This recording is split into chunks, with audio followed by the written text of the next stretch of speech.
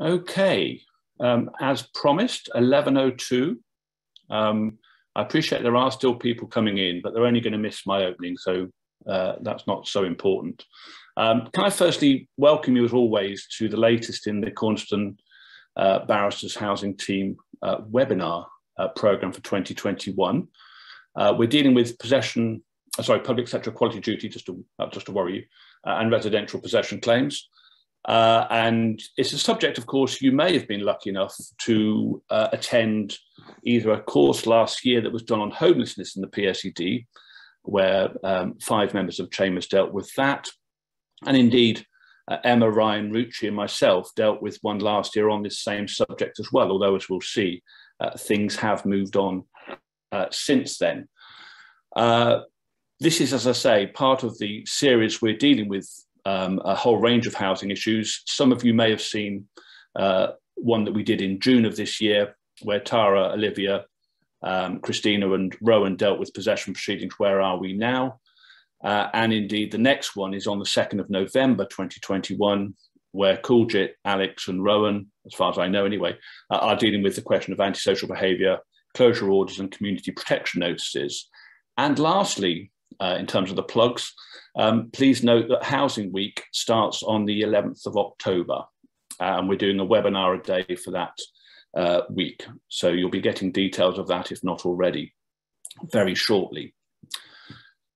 In terms of today, I'm going to be starting off. You see me, unfortunately, on the right, and then Ruchi will be taking over from me, followed by Ryan finishing off. We're all people who have been involved in cases involving the public sector equality duty, including in possession claims. So hopefully you'll find this informative.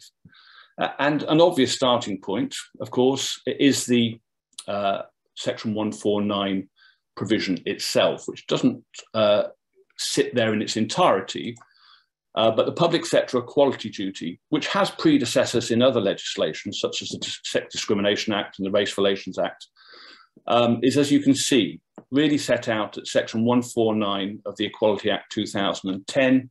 It's particularly subparagraph 1, and there are those 3 strands of it. Now, of course, they may not apply in every case, although, as Ruchi will discuss when she talks about the problems with pleadings, it's very rare for defences to pick out what they're complaining about. Are they complaining about a failure to have due regard to eliminate discrimination, to advance equality of opportunity, to foster good relations? And she'll be dealing with those issues. But that is what the duty is.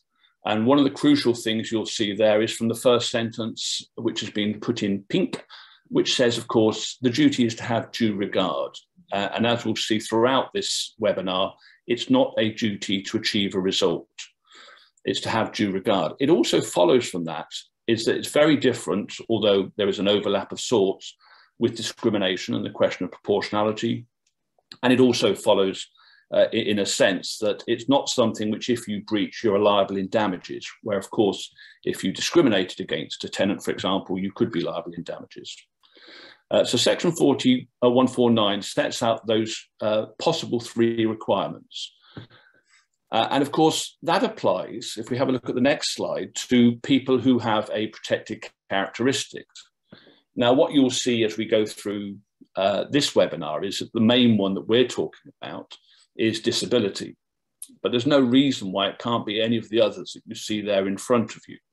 And of course, that would mean that somebody would, for example, an officer considering whether to issue a warrant, or an officer considering whether to issue proceedings or to serve a notice seeking possession or a notice to quit, would have to consider a relevant protected characteristic, whether it's disability or age or sex or religion or belief and so on. So there are those protected characteristics, although, as I say, case law has suggested that it's disability that particularly is pleaded in defences and is raised, although I have, as I'm sure the other 2 have, come across other protected characteristics. Looking at the next slide, what we see in relation to this matter is that it's heavily litigated, which is great for us and great for our bank balance, but unfortunately it's not always very impressive for people who are having to fund such actions, particularly if the claimed breach of the public sector equality duty is hopeless. Now, you have a series of cases there. And what I would say about those very briefly, because they'll come up as we go throughout this seminar. The Taylor and Slough case is one of Ruchi's cases, so I'll probably now get it wrong, and you'll see maybe Ruchi later squirm. But it's an absolute ground case where there was a secure tenancy, and the tenant in that case lost the appeal against the possession order, and it was found that there was subsequent compliance. It's worth reading because it is one of the more recent cases and is helpful in that respect, but also worth reading to show the nature of the opposition. And as you might imagine, in an absolute ground case, the public sector equality duty acquires a greater role where otherwise there may be no other defence, where of course in a discretionary ground case, you're going to be dealing with questions of reasonableness in any event. Hertfordshire and Davis is not the main case that I did with Tara in this matter for Hertfordshire, but there was a challenge to the permission to issue a writ of possession, having got up to the Court of Appeal and back. And there was a complaint, there was a procedural problem with that. But as an add-on, I think it's fair to say there was an attempt to introduce the public sector equality duty and it didn't get off the ground. Luton and Dodana is a case which concerns ground 17 of the 88 Act Schedule 2. It's a misrepresentation case, therefore, and it's a case which I think was before Her Honour Judge Bloom at first instance, went to the Court of Appeal. The Housing Association succeeded at the Court of Appeal, and the Supreme Court are in the process of considering a permission to appeal application from the tenant. But it was, as I say, a discretionary ground case, and it was a question of whether it was highly likely that the result would have been the same if there hadn't been a breach of the public sector equality duty, where there had in that case. TM and Metropolitan, I won't say much about because we're in the Court of Appeal on this, myself and my junior, Liam Farnham from Fenner's Chambers. We're in a court of Appeal on this on the 3rd or 4th of November. Suffice to say, the two issues really being raised there, which will come up later in this webinar, are firstly, the availability of retrospective compliance with the public sector equality duty, and the question of whether it made any difference anyway, such that a breach doesn't have the effect of stopping the possession claim. Both of those issues Ryan will be dealing with at the end of the seminar. Forward and Aldwick was a breach, was an accepted breach of the public sector equality duty, and again was a highly likely case. In other words, the tenant was unsuccessful in arguing it made any difference at all, and therefore didn't succeed at the Court of Appeal. London and Quadrant and Patrick, if you are going to read any case, I think this is the case that still is useful to read. It does set out very neatly the different issues that are relevant to the question of the public sector equality duty. And from recollection, and I'll be corrected if I'm wrong, I think it was paragraph 42 in particular of Mr. Justice Turner's judgment that said that, but we'll be dealing with that later on. And lastly, but of course not least, Ruchi and I dealt with the case of Powell and Dacorum Borough Council, where we didn't have to do much. It was an attempt to argue questions of public law, but in essence, it's in relation to a stay of the execution of a warrant for possession. In essence, it didn't get very far, and it was an important case for reasons which I won't spoil the next presenter's talk on why Powell was important, but it was important because of a contextual issue. So those are the kind of cases that we've had. What I really want to make clear is that for those of you who have faced these kind of applications and these defences, and indeed the skeleton arguments that thereafter follow, you'll find a lot of cutting and pasting, and a lot of that cutting and pasting that takes place involves the case of bracking. Now, bracking is an interesting case in many respects. It was to do with a challenge to the closure of the Independent Living Fund, and therefore concerned issues of national policy. It's also important, as will be seen later, that Lord Justice McComb, who set out some basic principles of paragraph 25, was also in Powell and Dacorum. And therefore it's important to see from that point of view. But it's also cited, as I say, again and again by defendant lawyers as indicating that these are the proper approaches to the PSED, and woe betide anyone who doesn't comply with them. What we'll see by the end of this session is that it's not quite as simple as that. None of that is to undermine the public sector equality duty, which is an incredibly important duty and where possible should be complied with. And I think it's always important to set that as the basic approach. One should try and comply with it. One should try and consider whether somebody's disabilities have impacted upon their behaviour, or whether they would be particularly in difficulty were they to be homeless and so on, or whatever other protected characteristic. But it doesn't always mean that it represents a defence. And you'll see from a few principles that Lord Justice McComb, I'm sure there are more than ideas, although he's retired now, so maybe not, doesn't matter so much, that the decision maker must be aware of the PSED. Well, I think what we often say in housing is that a good housing officer who is just dealing with a case fairly and conscientiously will probably comply with it in any event. And there is good dicta elsewhere to suggest that it is possible to comply with the PSED, even if you've never heard of it or haven't got round to reading section 149 of the Equality Act 2010. There has to be a proper and conscientious focus on the statutory criteria, not a tick box exercise, not a standard form of words in a homelessness review decision, but a proper look at the statutory criteria and whether they apply, and if they apply, what impact, if any, that would have on the decision-making of the public body or the body exercising a public function. It's helpful, obviously, to know that you've actually can show that you've complied with it. Now, that doesn't mean you have to do an assessment for every decision you make, but if there is a clear record of your decision-making to show that, yes, we did contact the GP, we did have a chat with the mental health nurse, we did try to bring together a number of agencies, that kind of thing may, of course, help. And it's something for you to do. It's not something, when I say you, of course, I mean the public body or the body exercising a public function. And therefore you can't delegate that. And it should be complied ideally in advance. And obviously all I would say at this point, because Ryan will deal with this, is that it probably isn't a problem if it's not, but you should certainly aim to deal with it in advance. And lastly, and I think I haven't overrun my time, which is quite impressive for me, I have just put a picture of a judge in a funny outfit. What I wanted to say from Patrick, not only is Patrick an incredibly important case and a very helpful case if you wanted to get a feel for public sector equality duty issues, it's just what is actually said by Mr. Justice Turner in that case, where he said issues concerning the parameters and content of the PSED and its statutory predecessors have given rise to a plethora of decided cases, and we've seen some of those, the abundance of which is, at least in part, attributable to the elusively broad terms in which it has been cast. And all he's really saying there is that when one's looking at the question of due regard, it is very difficult to be precise. It's very difficult to say to a housing officer, for example, you must do X, Y, and Z. You can certainly suggest things that would be helpful, suggest things that would comply, but one can always think of other things. And therefore, it's difficult to ever say, I can 100% with 100% certainty say that I have complied.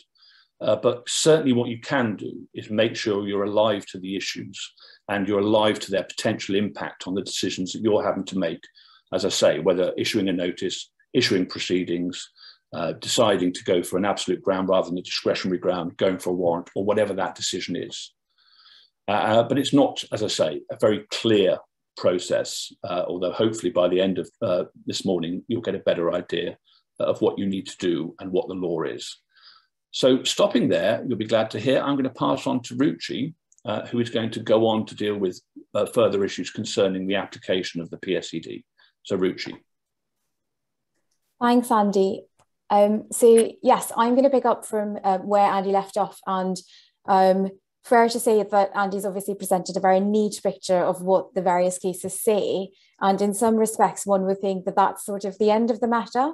But the reality is that the PSED remains a somewhat difficult and troubling issue for both landlords and tenants, notwithstanding the very large number of appeals and indeed court decisions that Andy's run through already, including, as you have noted, a large number of them were from the Court of Appeal, and they're all fairly recent.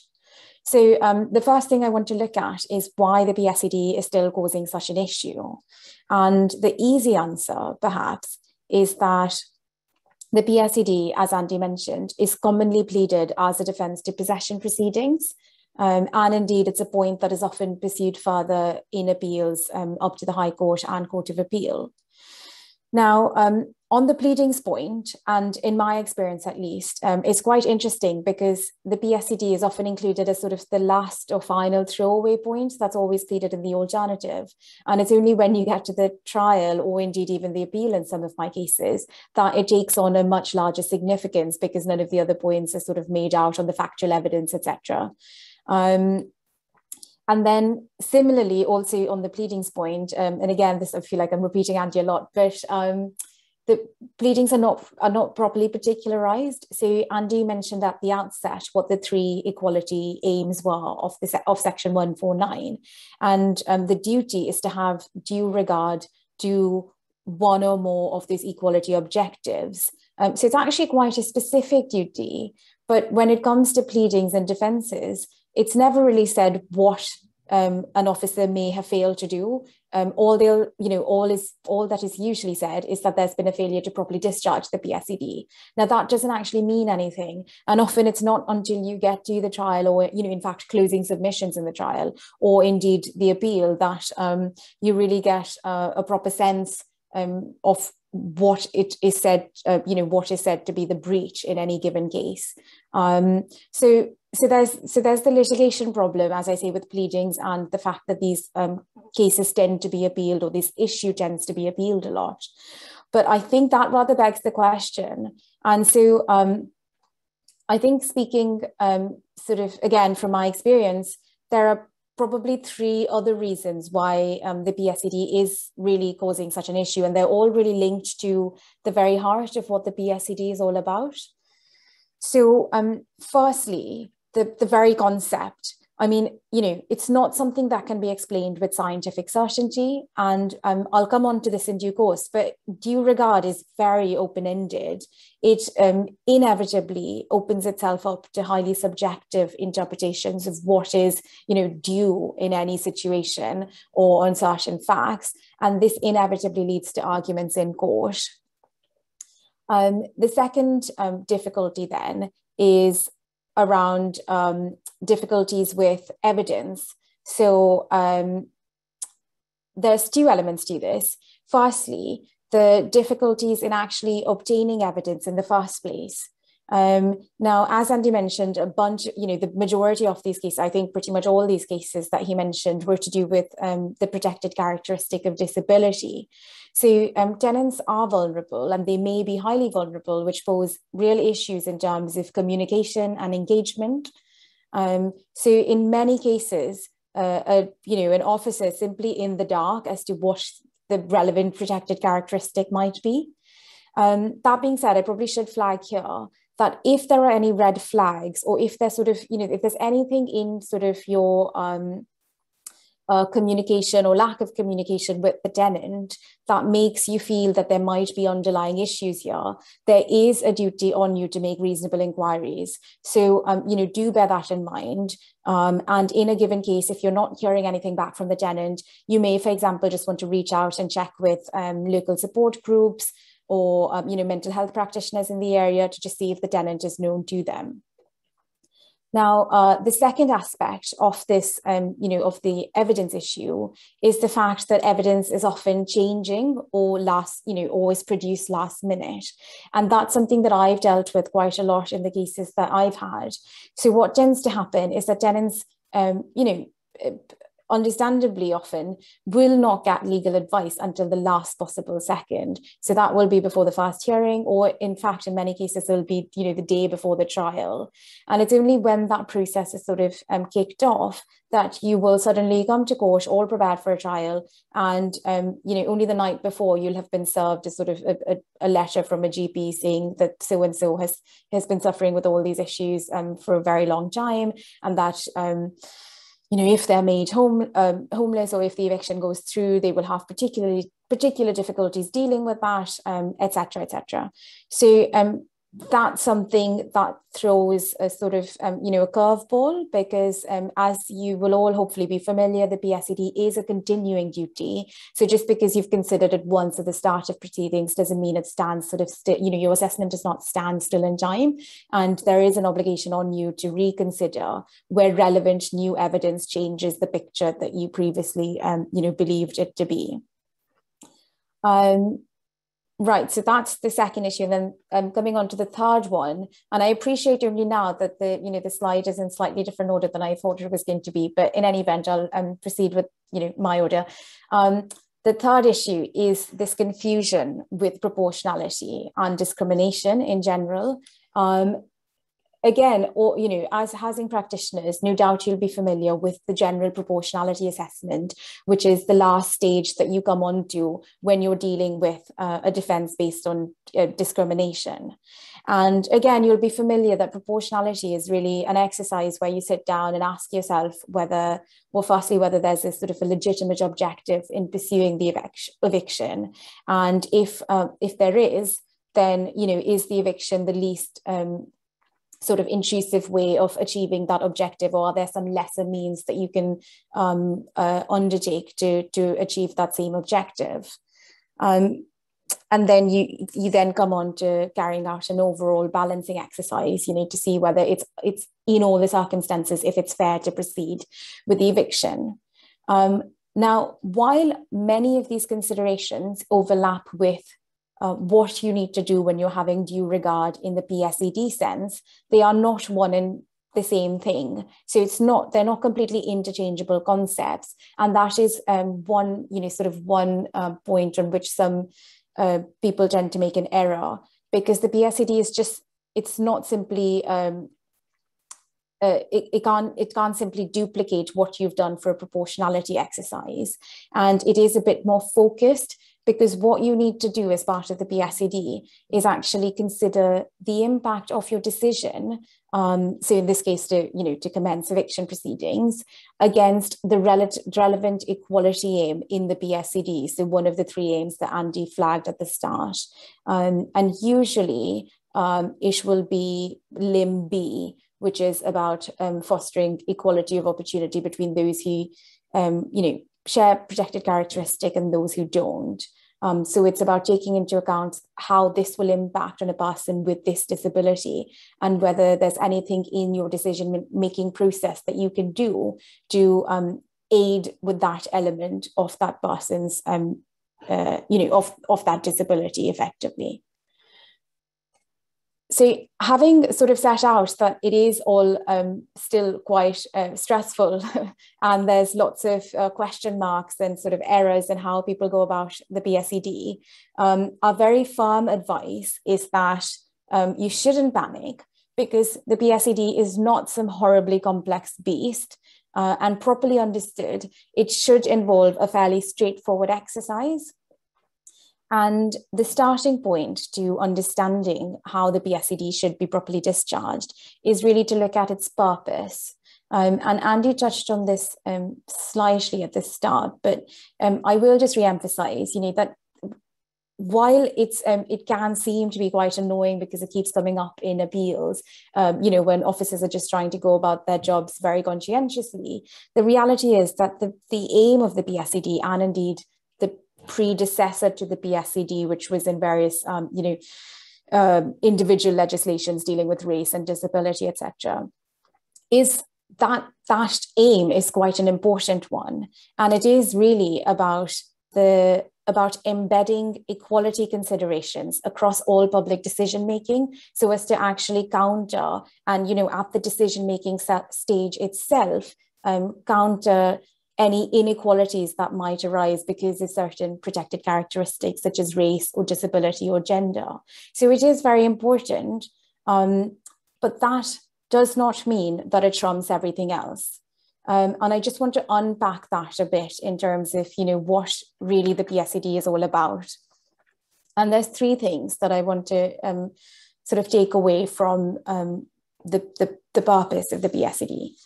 So the first aspect is to bear in mind, as I've said, that the PSED is about process and the decision-making process. It is only one part of your decision-making process, and it absolutely does not trump all other considerations. Now, second, and related to that, it is not what is a so-called target duty. So it's not about achieving a specific outcome in any given case. It is really just about making sure that you've thought through the implications from a PSED perspective when you're coming up with, when you're coming to your decision of taking X and Y's step, whether that's the issuing of a notice or indeed commencing proceedings. Just because an individual has a protected characteristic, it does not mean that you can't actually commence possession proceedings. It just means that you need to think about it. So as I say, it's not about the result, it's just about the process. And then the third point on this that I just want to stress is that the courts have confirmed that substance will trump form when it comes to the PSED. So where you have sat down and conscientiously thought about a tenant's disability and how that might affect your decision-making process, that will, in cases, particularly where it's been properly evidenced, that will override any generic form filling or, box ticking exercise. And I think this is a point that was made quite clear and sort of re-emphasised by the courts in the Slough Borough Council and Taylor decision that Andy referred to. So in that decision, well, there were several issues, and I'm sure Ryan's going to touch on, might touch on one of them. But in terms of substance over form, one of the interesting things that came out of that decision was that the officer in that case had mistakenly filled out a sort of PSED form, a pro forma form, on the wrong basis, and had ticked the box that said that the tenant did not have a disability when it was clear that the tenant did have a disability. So this took on, quite an important role in the arguments on the other side, where it was alleged that the officer had not had proper consideration of the PSED. But that was dismissed both in the High Court, both in the County Court and the High Court. And the reason was because when you sat down and actually looked at the other contemporaneous evidence in the case, it was abundantly clear that the officer had conscientiously looked at and considered these issues. So, for example, there were email records where it was seen that the officer had made all these inquiries of, local support agencies, etc., to try and ascertain whether the tenant was known to them, because she hadn't had, she wasn't getting any responses from the tenant at that time. There was also evidence to show that she had actually, as soon as she'd seen the medical report of the tenant's disability, she had started making inquiries about whether there was any way that the tenant could be moved to supported living accommodation. And indeed, in the year that all of this was going on, all the antisocial behaviour and sort of the flat being used for drug use, etc., she had actually made 2 or 3 visits to the tenant at home to try and, talk through all the issues, to see what other support she could provide, and indeed sort of to explain the consequences of, behaviour not changing. And so when you look at, when the court considered all that evidence in the round, it was clear that the duty had been complied with in substance, and it didn't really matter if a form had been filled out on the wrong basis, because it's not about, as I say, a box ticking exercise. And this brings me back to the point that Andy's already made, where which is actually that if with most officers, where you have conscientiously just done your job the way you're sort of trained to do and the way you no doubt do, that in most cases will automatically have the effect of discharging the PSED as well, even if you haven't thought about it in those terms. Although obviously it is advisable to give that training at the outset, and to make sure that officers do know what they need to be doing in any given case where there are issues raising protected characteristics or individuals with protected characteristics. So coming on then to the concept of due regard, and I did mention this that I would come back to this. This, as I say, this is not an exact science. What is required will just ultimately depend from case to case, and it will differ from case to case. And I think that's one of the reasons why this issue is, the PSED is litigated so much, because it does involve sometimes subjective judgments, and individuals will, tenants will disagree, and indeed tenants' lawyers will disagree with what an officer considers to be due in any given situation.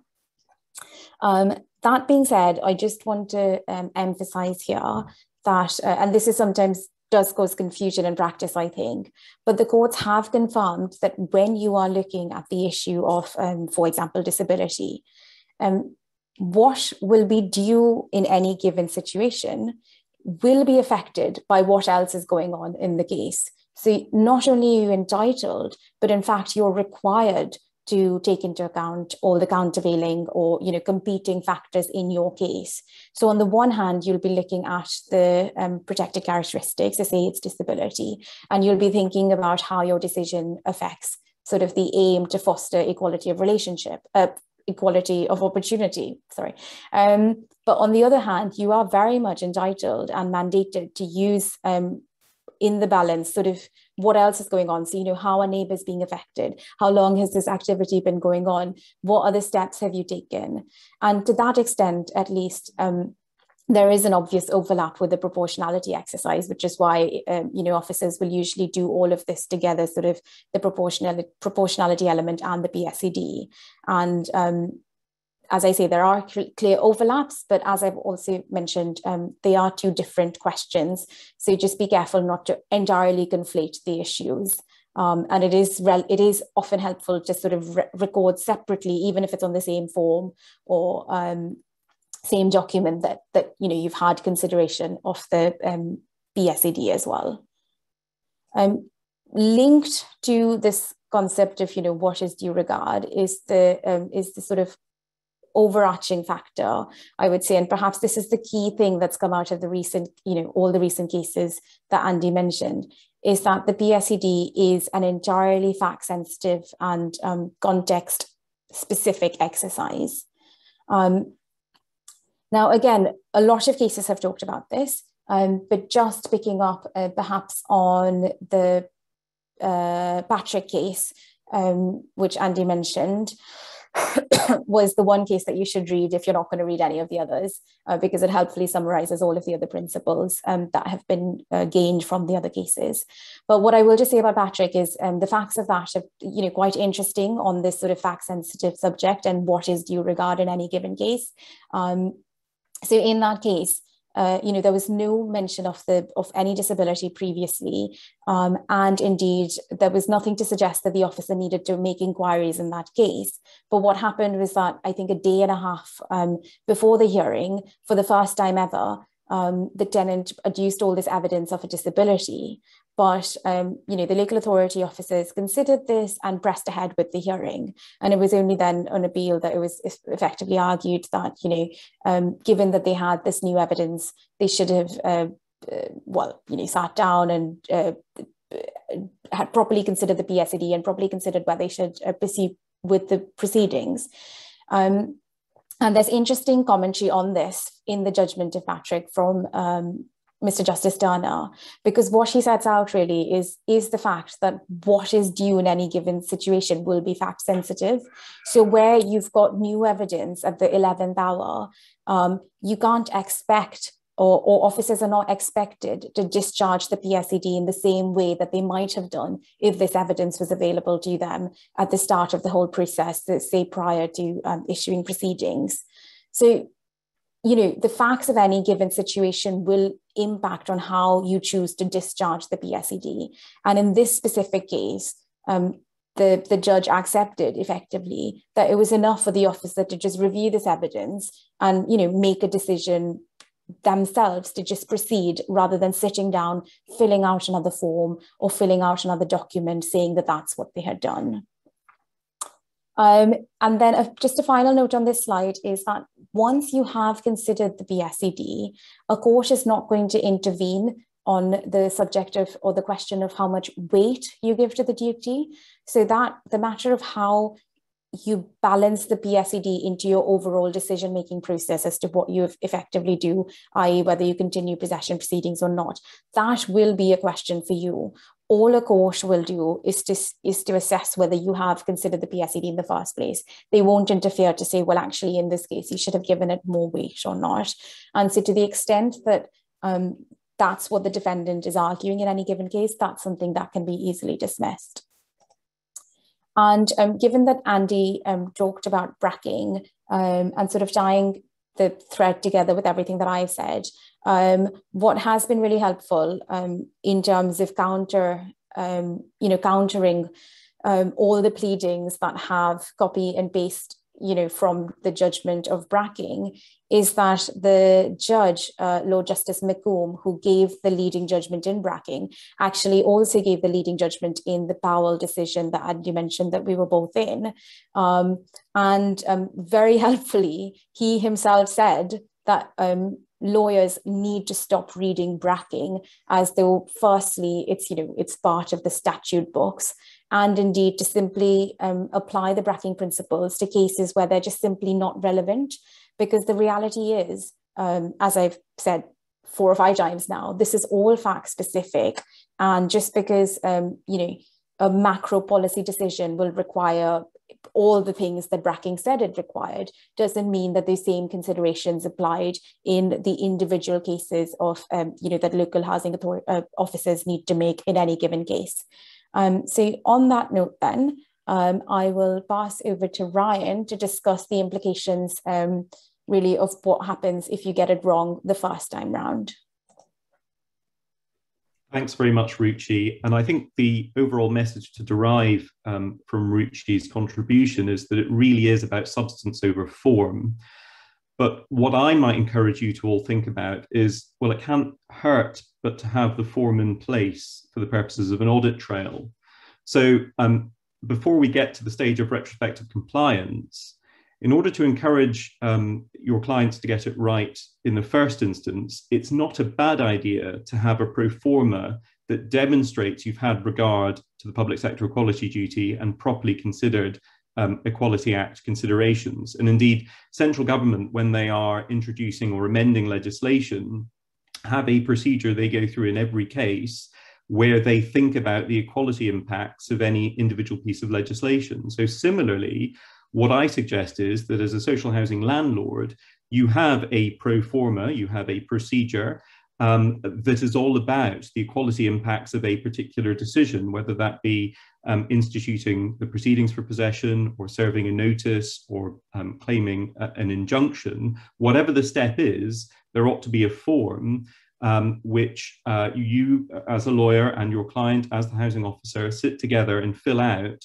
that demonstrates for the court that you have had regard to the necessary factors within Section 149 of the Equality Act. And it's a good discipline because it forces you to apply all those steps that you've been doing anyway as an excellent housing officer, but to set it out in a single document that you can then rely upon before the court when there is the inevitable challenge saying that you haven't complied with the public sector equality duty. So absolutely right, we're all about substance, but it can't hurt to have the form just so that you've got an audit trail of your decision making and so that it's much easier for us as lawyers when we're representing your position at court. Now, I feel a little bit conflicted about talking to you about retrospective compliance because, of course, we all hope that you get it right at an earlier stage and you don't have to consider, well, what happens when it all goes wrong. But it is important for you to know that the higher courts are very reticent to say that a breach of the public sector equality duty is somehow a trump card.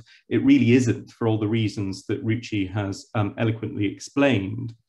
Well, what does the court do when it all goes wrong? Well, it looks to see whether you have complied now. So at the time of trial, looking at TM and Metropolitan Housing Trust, have you now complied with what was expected of you at an earlier stage? Have you, in your witness statement, for example, for trial, had due regard to the need to treat a disabled tenant more favourably than a non-disabled tenant, and what are the factors you've taken into account.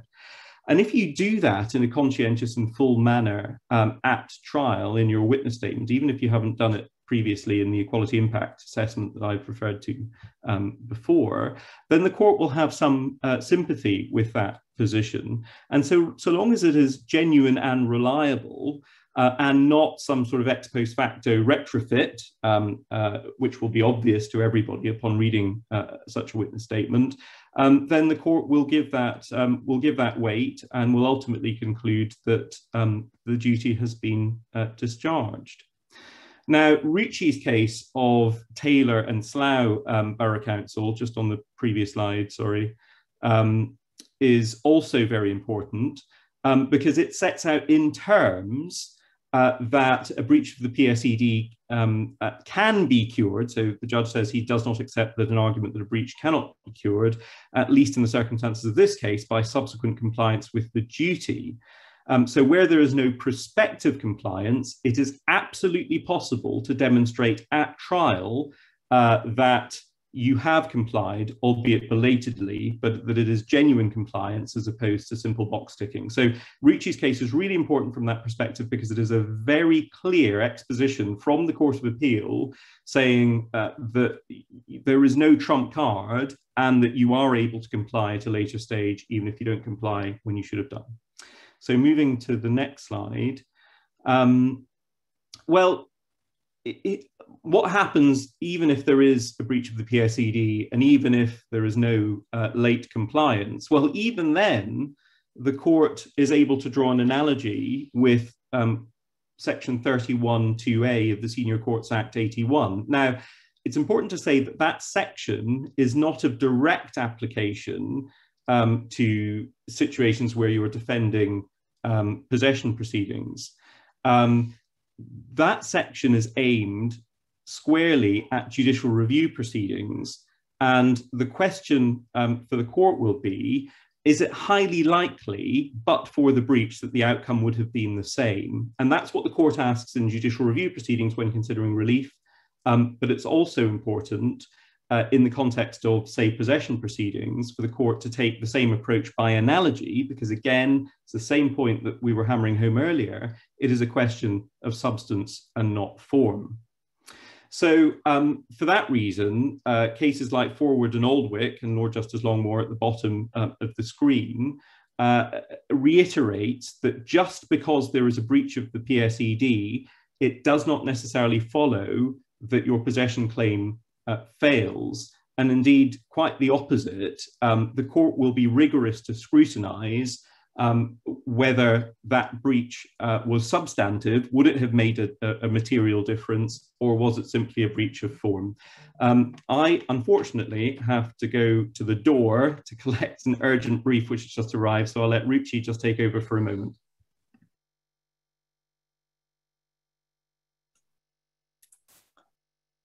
Hi, I'm just going to hold fort while Ryan comes back.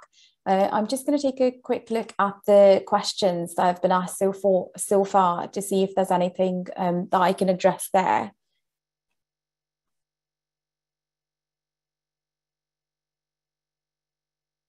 I think Andy and Ryan have very efficiently answered these already. So if you'll just bear with us for 1 second. And Ryan's back already. Sorry about that. I did warn Ruchi beforehand that that might happen. I was expecting an urgent set of papers, and I just knew sod's law that it would arrive as I was talking to all of you. So I am very sorry about that. Now, Section 31(2)A. Yeah, so the takeaway points are that it's not of direct application. It's generally about judicial review and public law decision making. But in cases like Forward and Aldwick, it's clear that the courts apply it by analogy. So it's an important tool to have up your sleeve, because the courts will consider whether, even if the duty was complied with, it would have had some kind of substantive impact on the case. So that's what I want to say about that. And then finally, Luton and Jordana. So even if there is a PSED breach, And even if the court carries out its by analogy section 31(2)(a) assessment, that may still not be the end, because of course what the court then has to go on to do is to consider all the factors that go to the reasonableness in a discretionary grounds case of an order for possession. And that isn't limited to an assessment of what was known about the individual's disability at the time that possession proceedings were instituted, but it is a comprehensive assessment of what reasonableness requires at the date of trial. So the message from Durdana and the cases on the previous slide is that even if there's been a breach of the PSED, even if the court has concluded that section 31(2)(a) can be applied by analogy and that there would be no substantive difference to the outcome where the duty to be complied with, there is then a further step of actually persuading the court that even taking into account what's happened up until the date of trial, it is nevertheless reasonable for the court to make an order for possession. So those are some of the things that I wanted to talk to you about in terms of retrospective compliance, to give you some comfort that just because your clients don't comply doesn't mean it's the end of the road, and the courts are very astute to saying that the breach of the PSED is not a trump card. And now I think we have 10 minutes for questions. So I shall open it to the floor. Yes, I think, Ryan, we've, as Ruchi said, we had some questions which you and I have looked at as we've gone through and Ruchi was doing her piece. By the way, that's Ole Gunnar Solskjaer, just in case anyone's asking, like Ryan did. I had no idea, I must have. But that's my fault. But if people do have questions, please use the chat function, because I suspect you're automatically muted, so you may be kind of shouting at the screen now. Please use the chat function. I think what I would say, encapsulating everything that's been dealt with, particularly by Ruchi and Ryan, is it's something not to be scared of. It really is something not to be scared of. It's frustrating, but remember, it's also probably allied, certainly at first instance, with many other defences as well. It's not the only defence. It sometimes gets to be the only defence on appeal, like happened with Powell, for example. But remember, Powell started off with a trial as to whether, in fact, there'd been a breach at all of the suspended possession order in the normal way. It started off with allegations of discrimination, etc. So it doesn't at first instance, and it shouldn't at first instance, worry people. And also, just to say, in response to one of the questions which I answered, be a little bit careful about, and I know this happens in the criminal law as well with some cases, about giving the defence an opportunity to improve their case by telling them why their assertion of the PSED is hopeless. If you're representing tenant lawyers, of course, put your fingers in your ears now. It's probably better sometimes to save it for trial. If that really isn't adding anything to the case, if it really is a hopeless argument, then you might as well leave it till trial, to be quite frank. And there's no point being pedantic and seeking a strike out of that paragraph of the defence or seeking further particulars. If there is a genuine issue there, which you think could be interesting, that may be when you ask a part 18. Andy, I think Amita Makarani has asked whether one should write to tenants and ask them if they believe that they have a protected characteristic that's relevant, because it might not be obvious from the council's records. Now, I'll perhaps kick this off and then hand it over. As Andy's head movement's indicating, it's a double-edged sword, because of course the council cannot be expected, and it's set out in the Equality Act itself, to take into account something that it had no knowledge of or it couldn't be reasonably expected to know. I suppose the issue is that if individuals are in social housing, quite a lot of the time they will be there because they fell within one of the priority need categories, and that can quite often be because they suffer from a disability, for example. And so perhaps on one view, the council should be on notice that because of the nature of the tenants that they deal with, it's more likely that they might have disabilities than the general population. And so it can't hurt to proactively make the inquiry and front load it. It might also help to proactively make the inquiry because, of course, they may say something that reflects the true position before they go and see a solicitor who might, ex post facto, try and achieve some kind of disability diagnosis later down the line. Not saying that they're necessarily acting inappropriately in doing so, but that is something that can happen, and it's quite useful to have a contemporaneous note to show, well, actually, before you instituted proceedings, you made inquiries about a disability and were told from the tenant themselves that they don't in fact suffer from one. So it is a double-edged sword. I'll see what Andy and Ruchi think. I mean, personally speaking, I think what Ruchi had said about a good officer complying with the PSED is really what it's about. And I don't think it's a good idea to start saying, by the way, here are the 9 protected characteristics. Which one do you suffer from, or which one do you have? Because, for example, everyone has the protected characteristics of sex. But it may be irrelevant, what sex the person is. But in other cases, it may be fairly obvious that that is the reason why, for example, they're receiving problems from the neighbour, and there may be particular issues there. So I wouldn't go out of my way to do that. And I would hope a good landlord would know the protected characteristic. And in any event, once they are made aware, they can then, as has been said throughout this session by particularly Ruchi and Ryan, they can then deal with it. Can I also, at the same time, before Ruchi comments on it, just also say very quickly in relation to 2 questions on the question and answer function, PSED isn't accommodation related. It's not about whether you've got a secure tenancy or a private tenancy or whatever. It's about a landlord either being a public authority, like a local housing authority, or exercising a public function, like in most instances, probably, and I underline probably, housing associations. So, for example, just being a licensee doesn't mean the PSED doesn't apply. If your landlord of that license is a local authority or housing association, it may well apply. Same with supported accommodation. And there may be issues of funding, as I've answered previously. And just very quickly at the end, the question about disclosing any pro forma of the kind that Ryan was talking about being helpful to have. Yes, it should be a public document. It should be part of the documents that you would disclose in the normal course of events. It's not meant to be an internal secret document. It's meant to be the product of your consideration of the case and sometimes your discussions with the tenant or the household member. Yes, I think it can be disclosed. There's nothing strange about it. I wouldn't see it as a get out of jail card, because the reality is whatever you say to a tenant lawyer, in my experience, they're still going to plead the PSED.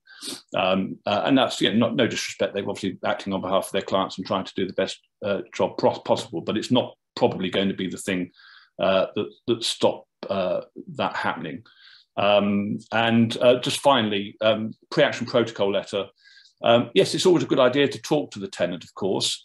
And of course, it's always a good idea to comply with a warning that if they don't behave or if they don't stop defaulting on their arrears or damaging the property or whatever the problem is, the local authority or the housing association is considering going for possession and getting their feedback. And if it's a mandatory ground, you ought to be complying with part 3 of the social housing possession claim protocol anyway. So I'm a big fan of protocol letters, and I don't see any reason why one shouldn't be sent out. So I think that's a good idea. So I'll shut up now and pass to Ruchi. Thanks, Andy. Just on that last point, just reading the question, that last question about pre-action protocol letter, I'm not sure what's intended there, but it does say, would that suffice? And that's, I think, one part of it, but I don't think that would be the sort of, well, it depends from case to case. As I said, it's very fact specific. But if there are, if you do that, and if the tenant for whatever reason doesn't respond and doesn't even respond, doesn't attend any sort of meeting that you've set up, but that there are other sort of red flags or warnings in any given case as to why you think that actually the tenant might have a disability. In that kind of case, you might be expected to go one step further and try and make some other inquiries. But other than that, where there's no possible way that you could have been expected to know about a tenant's disability, for example, the courts don't expect you to go further. And that just ties back to, I think, the previous question we had about whether you should write to tenants, about their protected characteristics if you're not sure if they have one that's relevant to your decision regarding possession.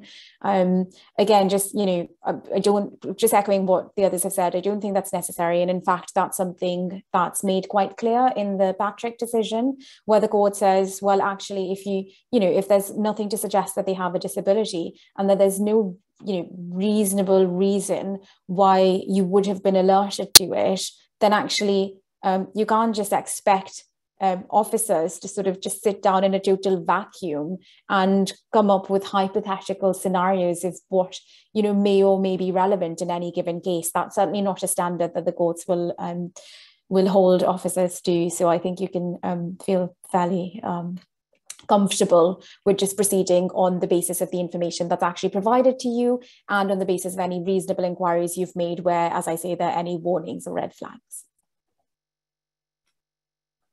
I am just looking to see if there are any more questions. I don't think there are. I mean, I think because I need to get to court, so I won't leave my colleagues and friends in the lurch. Can I just thank everyone for attending? You know where we are anyway. Hope you've enjoyed it. What I do know is that these slides do go on YouTube eventually. And I think we do send out the slides, but I'll check with that, with those who kind of run things to see if that is the case. But I hope you've enjoyed it. If you have any constructive feedback, please feel free to email either Chambers or ourselves individually. And thank you very much for attending. It's much appreciated. Thank you all. Thank you.